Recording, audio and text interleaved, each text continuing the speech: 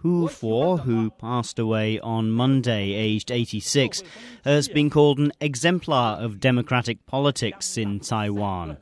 A member of Academia Sinica, he opposed authoritarianism and became a force pushing Taiwan towards political reform in the pre-democracy era.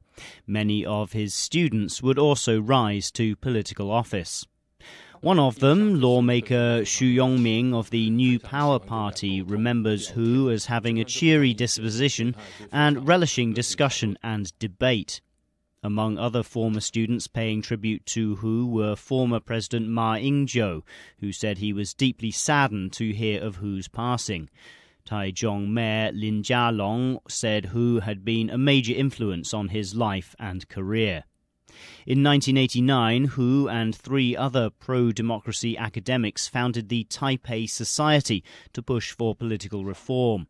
The 4 were referred to as poisonous weeds by the authoritarian Kuomintang government of the time.